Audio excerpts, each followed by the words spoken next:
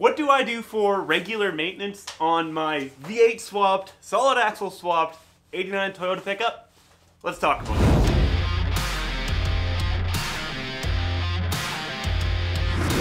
Brought to you in part by Alpine Toyota. So, as some of you guys noticed in the comments, over the past couple of weeks, I've been absent. And the reason for that, well, I've been sick. I'm finally feeling better just in time to get this thing ready to go for the upcoming toy run this weekend. And as you guys know, over the course of this year, I've been super busy building that third gen 4Runner for my wife, which means my Toyota pickup has been pretty neglected this year. And I've been putting aside my normal maintenance schedule for this thing to handle this build. So I figured now would be a good time to show you guys what that looks like. To start off, I have all new wheel bearings, front and rear. Regardless of the condition of these in the truck, I like to do wheel bearings once a year just to be safe. Also, last time I drove this thing, I noticed a clunk in the steering, so I suspect maybe one of my tie rods or multiple of my tie rods are out. Because I don't have that part and I don't know what the problem is, let's start by checking out the tie rods.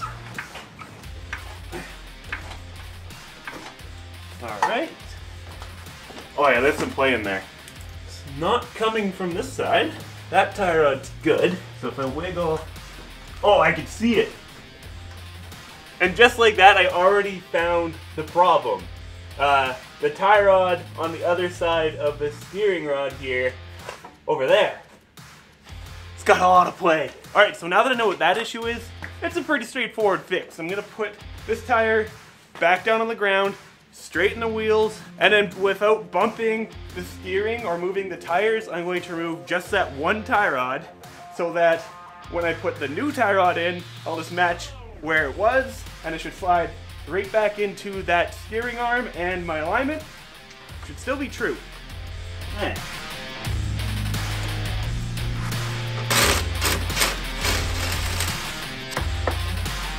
Aha!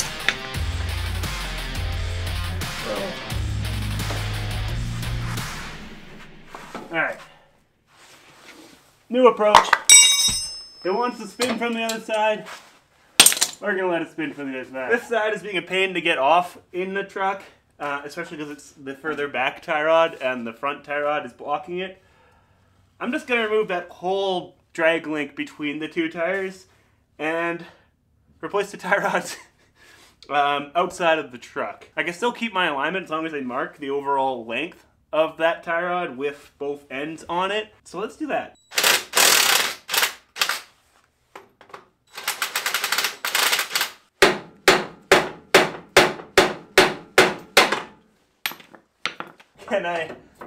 Can I weasel this out of here? That is the other question. I'm not sure I can. It'll still be easy to figure out my alignment if I pull the tire off. I'm just trying to avoid it. But I think it'll just be easier. Let's rip a tire off. Actually, I might not even need to take it off. It's out. However, my dreams of keeping the alignment, not so much. Now, this next step, pretty straightforward. Put this guy on the ground. Mark that guy on the floor. Mark that guy on the floor. Mark the rod position too. So now, when I get new tie rods, I decided I'm going to replace both because I kind of mangled this one taking it out. I just set up the tie rod length to be these marks, slap it back in the truck, and my alignment should be identical. So now I'm going to head to the auto parts store, get a couple of FJ80 tie rod ends. If you guys don't know, the Trail Gear high steer kit uses Land Cruiser FJ80 tie rods, so super easy to find parts for this. Alright, got the new tie rods, so we'll throw this guy in the vise.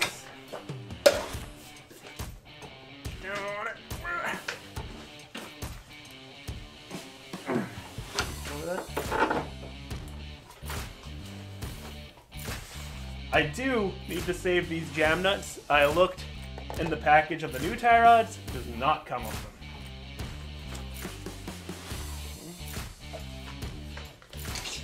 This side is the reverse thread side, so tightening it takes it off, and that definitely just confused me a bit.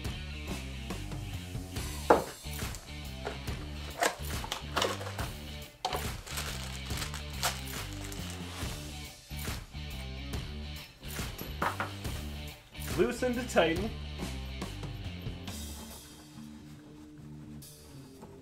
Okay, one side done.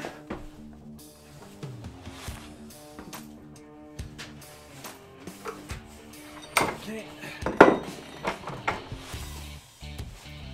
Flip that around.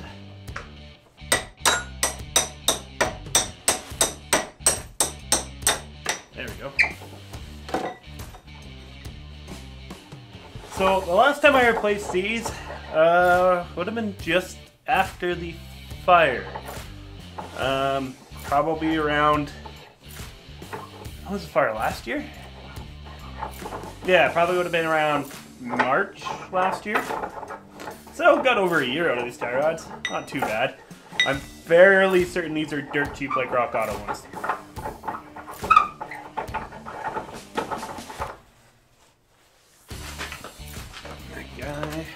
Alright.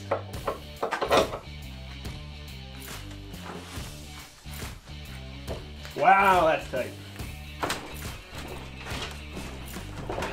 Really?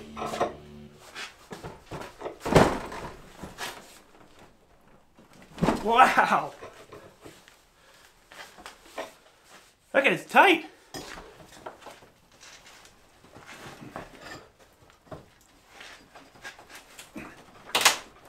It's pulling the vise out of the bench. Damn. Alright. We are not playing nice anymore. Cutting that sucker, and I bought a socket. We'll impact it off.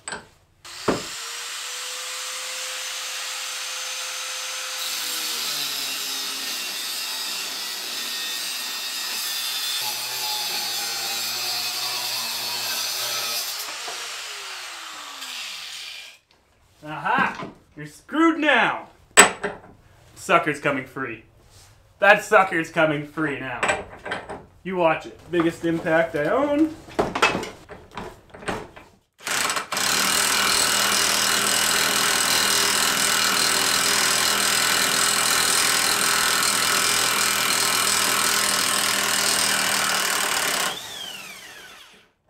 What a pain! That's a win though. But like, bet you that's hot. Yep.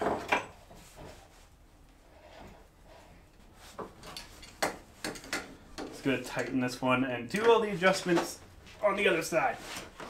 Okay. Alright, let's take this to the floor and make sure these line up with our marks. So this guy, line the bar up right there. Okay, we go one more thread. Tighten this side jam nut and throw this in the truck.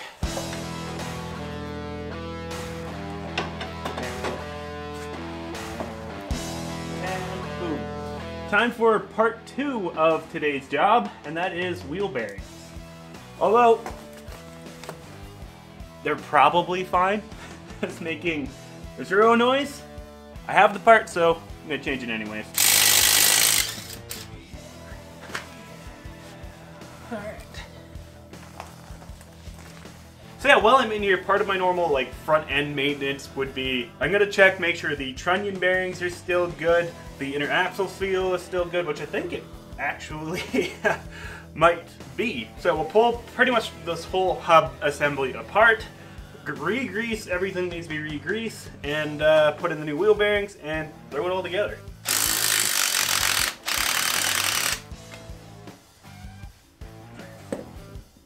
Take the locking hub off. Just cracking them loose with the impact. Can't quite back them all the way off. Take that off.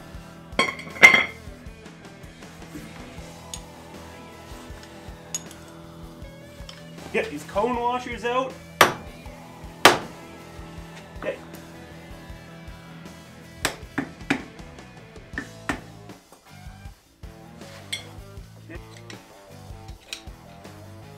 You know what though? if I remember correctly, last time I blew up this berth, I think I replaced that inner axle seal then. So if we're lucky, if the gear oil or if the grease around the berth looks fine, we'll be all right.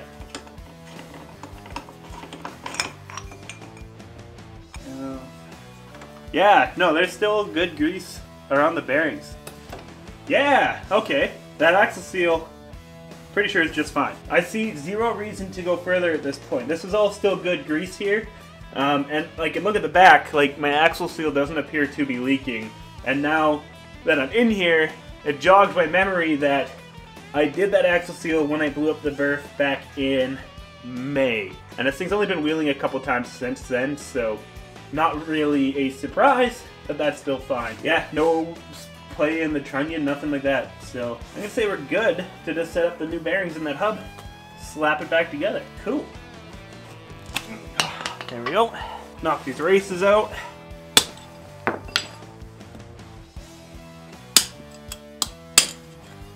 There. Another race.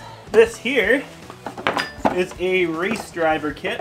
If you don't have one of these, you should definitely get one. You can see they're cupped like this and fit perfectly over the races. Then take this guy, bolt it down, and then she's ready to hammer. And because this is dead center, it should distribute the load nice and evenly, and you don't need to worry about the race jamming up on you. Boom. And I'm doing this on the wood block so that I don't damage the studs. And this race is a slightly different size. This one. Yep. Okay.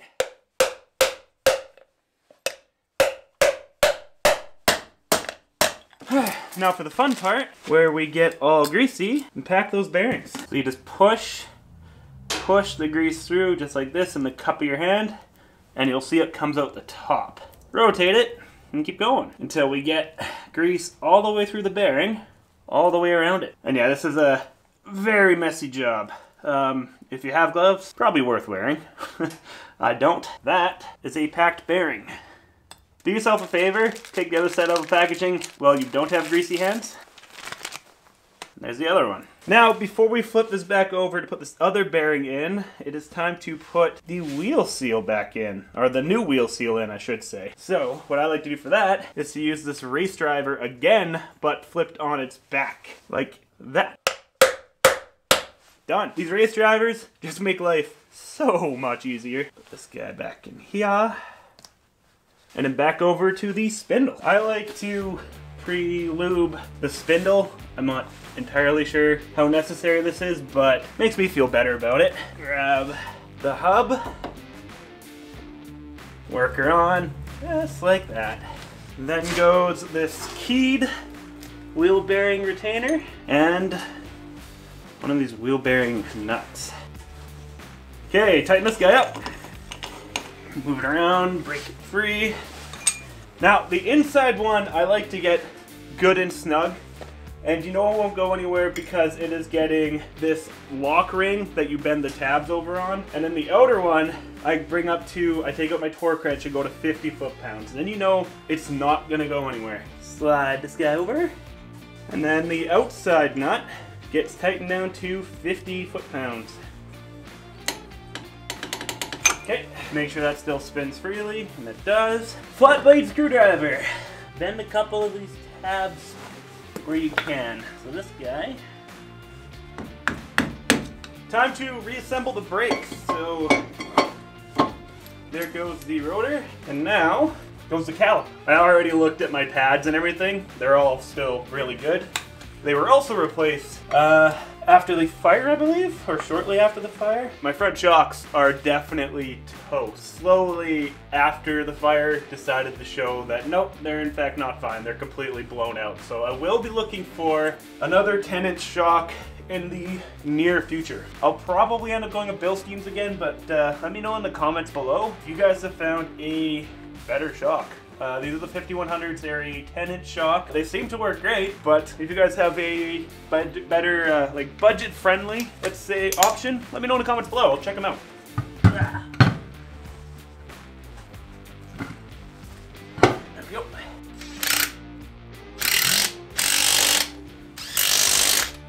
And just like that, one side is complete. Now to repeat this on the other side and the rear, which is a completely different story. They're a bit more difficult to do, but let's get at her.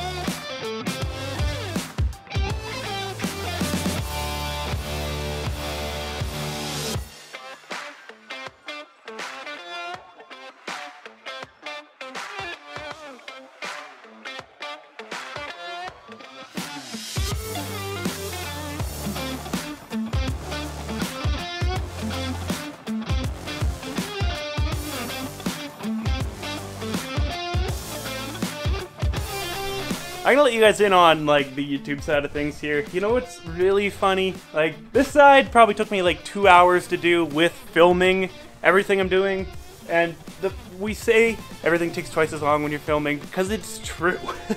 You're always thinking about whether you should move the camera, what you should talk about to kind of like, you know, keep you guys entertained, I guess, during the process of that. On the other side, however, when I time-lapsed it so I wasn't even thinking of you guys, sorry. 25 minutes, done. Let's figure, let you guys know.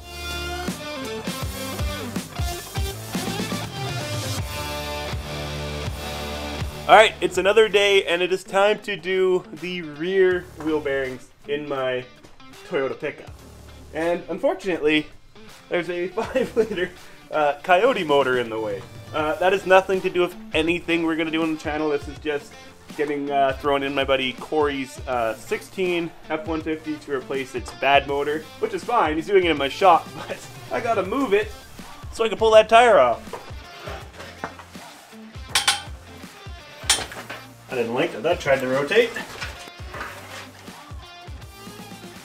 So just like the front, we're going to jack it up and do one side at a time.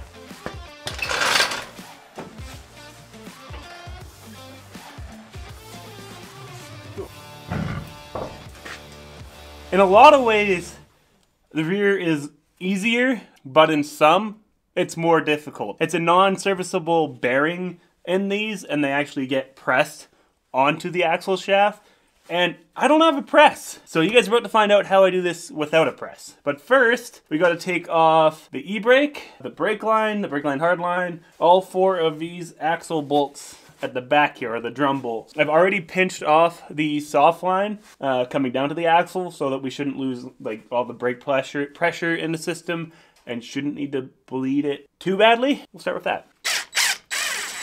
I've converted my e-brake to run a nut and a bolt instead of that pin that always gets rusty and stuck. So this job specifically is nice and easy. Now we need a 10mm line wrench and we will take this brake line off. Now there's 1, 2, 3, 4 bolts holding the drum on, so we'll get those taken off. And this whole drum assembly axle shaft will pop right out.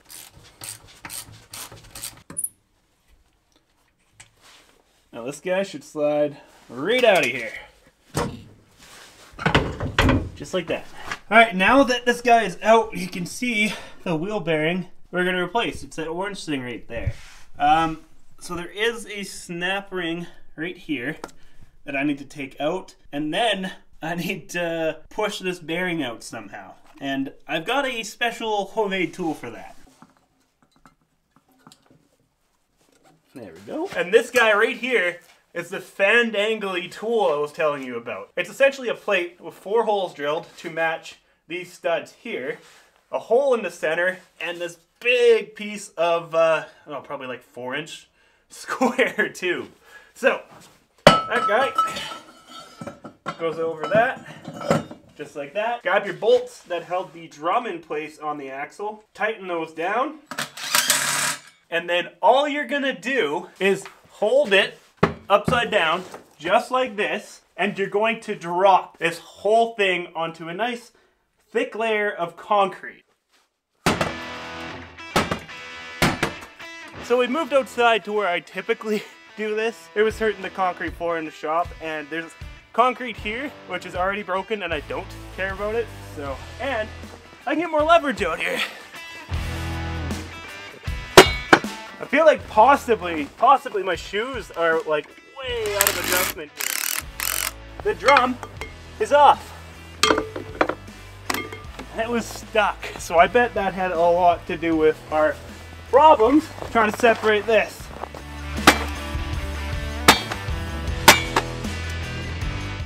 Well, one thing I learned while taking this drum off is these shoes are cooked.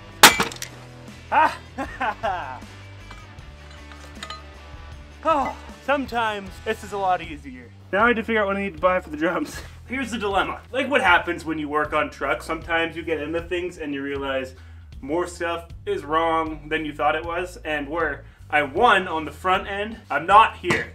I noticed when I took the cover or the drum off of my rear drums, it just looks bad in there, and this pad is severely worn through, and this one, this brake shoe actually snapped in half. It flung up into my face when separating the wheel bearing. Not only that, the springs look crusty. This drum just needs a rebuild. It's Wednesday, late Wednesday, like late in the afternoon anyways. I'd imagine the parts store has what I need, but whether I can get it done in time for the toy run is a whole other thing, because, well, parts cost money and I wasn't prepared to spend more on this specific project.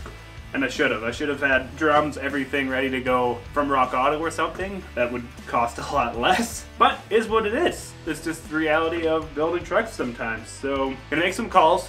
Gonna figure out what it's gonna cost me to finish this job. Knowing what I do know, if I can get the springs and the shoes for this side, I will. I'll replace the wheel bearing on this side, and I'll forget about the other side for the time being, just so I can get out this weekend, which sucks, but I know that I need to do the other side, and I will in the near future. All right, it took all day, but we're back on track. Luckily, shoes and the hardware kit wasn't as expensive as I thought it was, so we did end up purchasing both sides. So let's get to work. So first, we're gonna remove the drum from this tool. We're not gonna set up the brakes with it separate. It's just easier to set up brakes in place, so we'll just ignore the new parts for now. Tool separated. Now we should be able to knock that bearing out of there. Yep, sliding out. Well, I managed to record this without audio somehow, so voiceover and time-lapse, it is. Anyways, this part is pretty straightforward. You use an old drum and then take your axle shaft and put the studs of the axle shaft inside the old drum. Then take the drum you're going to use and slide that over top of the axle shaft. And then you're ready to install the new wheel bearing. Just slide it right over the axle shaft. And what I like to do is use a pipe just wider than the diameter of the axle shaft and use that as a slide hammer and push down, continually beating on the wheel bearing until it finds its way into its home. And then repeat that process with the wheel bearing retainer and then put the snap ring back in place. So before we slide the drum back in here, I have a brand new seal for this location. So pop that guy out, use our race tool again. Perfect. Now I can slide this guy.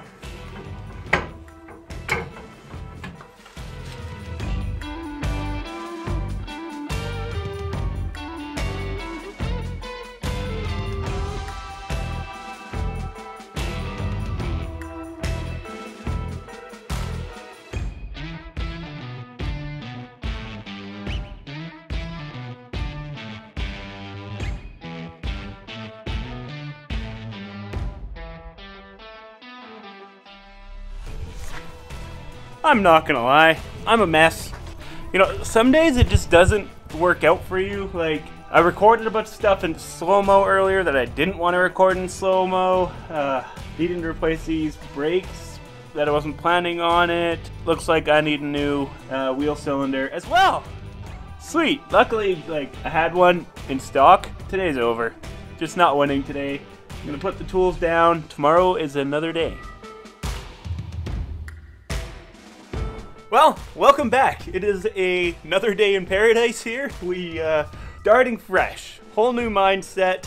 today we're gonna be successful. I'm not gonna let this truck beat me. Really, the job I'm doing is not that difficult. It's just yesterday I was just having a day. You know how it goes. Some days you have good days, some days you just, everything decides to fight you when you're working on trucks like this. So let's have a good day. Let's finish setting up the new brake shoes and spring kit and throw that new wheel cylinder in that I did happen to have in my inventory. Now I believe this guy's held on with a couple of 10mm bolts.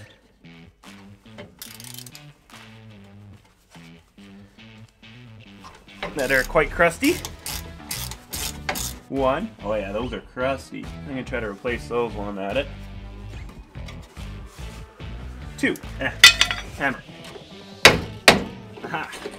Yep, that looks like the exact same part. Found a couple of new bolts for this that aren't quite as crusty. Okay. Don't want to tighten these too much because they are tiny little bolts. Just play nice, please. Come on. Oh, my hands are so cold. What if I use a socket? It'd be harder to control. Aha! Aha! Don't fall. Alright, now this guy, this clearly goes in here. Just like that. You're telling me that guy has to come up and over.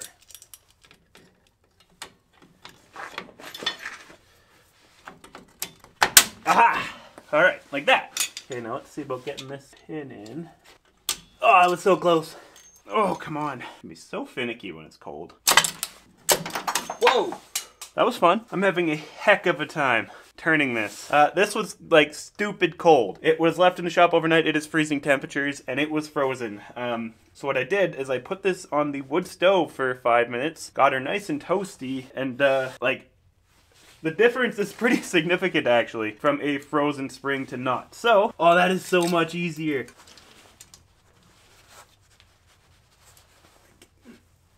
Alright. I gotta see something. I can't physically compress the spring enough. Are these guys different sizes? Yes, but you were different size. That one's even taller. There's something funky going on with these. This one is significantly shorter. They're actually all different sizes. And this one's, look at the difference in height. Flat bottom.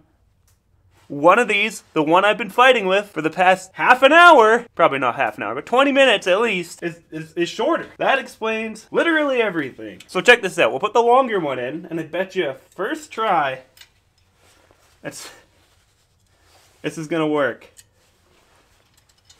Straighten that guy out.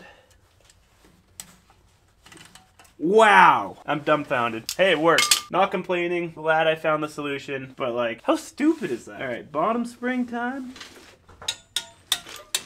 There. Alright. Now, how far out of adjustment are you? Very. Okay. Aha! Okay.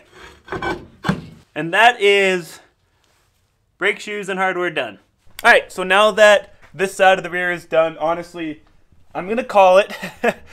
This project took way more time than I thought, unfortunately. I gotta edit this video and get it up for you guys tomorrow, so I just simply don't have time to do the other side and edit to get this video out for you. But hey, as I said, uploading it tomorrow, which is Friday. You guys know we have a very loose upload schedule. Sometimes it's Friday, sometimes it's Sunday. And the reason I'm uploading it on Friday this week is to let you guys know that I'll be at the toy run on Saturday. The details for that are in the description below. Hope to see you guys there. And hey, that's about it. Anyways, guys, if you could do me a huge favor, smash that thumbs up button. And hey, consider subscribing. I upload weekly Toyota, building, wheeling, and off-roading content. Anyways, I'll catch you next week. I'ma get it how I wanna get it, you don't get it. I can do anything, I don't got a limit. I'ma make my mind up, I'm committed. It might take some time, might take a minute. I won't give up, I don't give in a shit. I do what I want when I wanna do it. Call it a power or call it a gift. I call it persistence or driving some wit. I ain't no minute man. Good things take time when I'm in it, man. Give me some time and I'm with a fam. Now I'm gone too far from the beginning, man. I can teach you, but you gotta listen. I got lessons on lessons to give them. Think the masters are open and wishing and thinking and driven and cutting the ribbons.